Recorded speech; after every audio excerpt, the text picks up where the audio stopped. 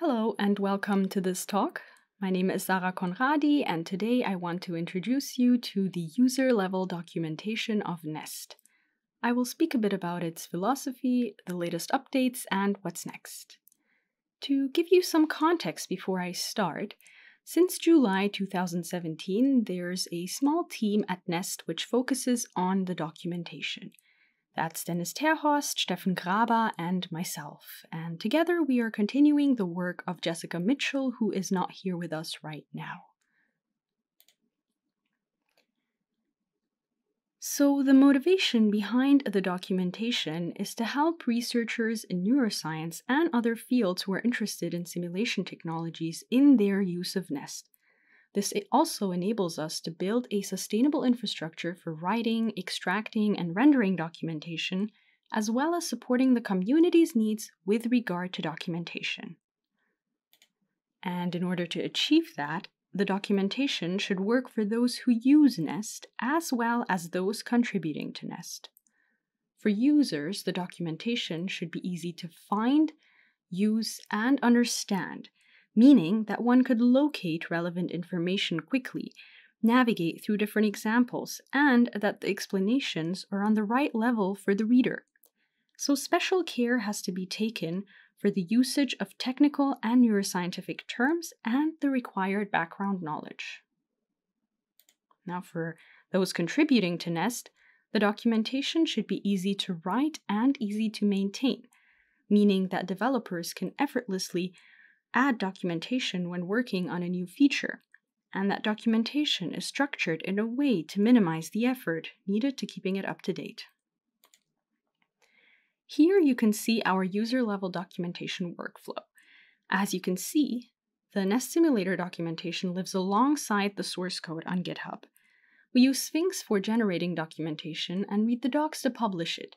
The source files are in restructured text and the output in HTML. In case you're wondering about the offline and online areas, what happens offline is the same as what happens online, only the behavior is different. Offline, you have the raw HTML files, whereas online, these are presented on the web server. Users can test any changes locally offline, whereas Read the Docs shows only merged pull requests. And this workflow aims for the concept of user-correctable documentation, because for a community code, the documentation also needs to be a community effort. This way, we can ensure scalability as well as sustainability.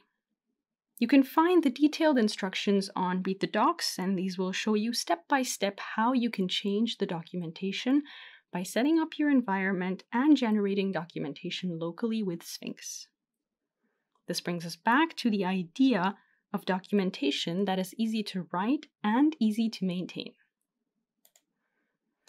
With this, I would like to add that it's important for our community to check the typeset documentation before submitting a pull request. Why is that? Well, because small typos become immediately noticeable. Here we see how a typo in the source file's math directive is immediately visible in the rendered documentation where the equation is missing. We can make an analogy with C++ code here, where you would also first check that the code compiles on your system and that the result is correct, and only then you would proceed with a pull request. Speaking of community, I would like to highlight that the documentation is the product of the whole community. Every issue and question that we receive from you helps us improve the documentation. Apart from the mailing list, the documentation is also addressed at open developer video conferences, which you may be familiar with, the NEST conference, hackathons, and tutorials. This way, we can continuously improve by every feedback that we get.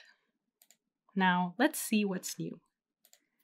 Here you see our new model directory on Read the Docs. It's very similar to the old model directory, except that it's automatically created by sorting models by keywords. There are two aspects to this that I would like to show you. First of all, if you click on a given model, you get the model description. This is exactly the documentation that's in the source file. It's automatically extracted, meaning that no error-prone manual steps are involved. If you click on the title, The models are sorted by keyword, and you get a sub-index for all models with this particular keyword. This makes it easy to browse through models with specific characteristics, and it gives an overview of the available models. These keywords are not exclusive, meaning that models can be tagged with multiple keywords and appear in multiple indices.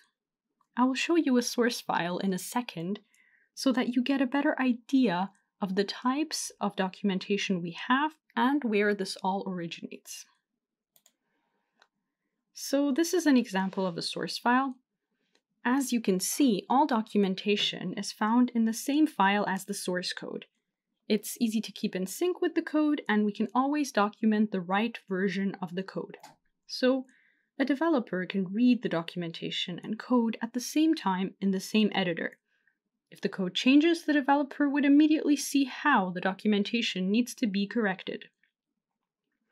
There are 3 types of comments, each with particular functions. We have the C++ comments, the user documentation, and the developer documentation. The C++ comments don't appear in the online documentation and cover implementation details and other aspects like the copyright notice. The user documentation is a comment block with begin user doc and end user doc markers. It uses restructured text syntax so equations are rendered nicely on read the docs. And it also defines the keywords, which you might remember from my previous slide. So really, this block focuses on the scientific background and information important to the model's user. The developer documentation, on the other hand, uses classic Doxygen comments. It shows up in the API documentation and contains the details that developers need in order to work with the code. So really, this block draws on the technical background. That being said, we still have lots of improvements to make for the documentation. You just saw the model directory, which we are working on. Apart from that, we are also improving the network model examples. So far, the examples have concentrated on minimal networks explaining fundamental operations, but now we should advance to less trivial and more neuroscientifically interesting examples. Additionally, we are in dialogue with our graphic designers to enhance the illustrations, welcome page, and CSS style sheet. This will help us guide the readers and provide a more intuitive experience. And besides improving the documentation of Nest itself, we are also working on embedding the documentation within the broader context, especially eBrains and in relation to other tools. A further goal is to integrate the documentation with abstract languages like Pine and NestML, visualization tools such as Nest Desktop, and analysis and validation tools like Elephant. We are actually pleased to be in contact with many of the main developers of these tools. And with that, I'd like to end by saying, please continue contributing to the documentation. If you find any issues, please submit them on GitHub using the documentation issue template, or you can also discuss them on the mailing list or directly get in touch with me. We really want to hear from you. Thank you for listening.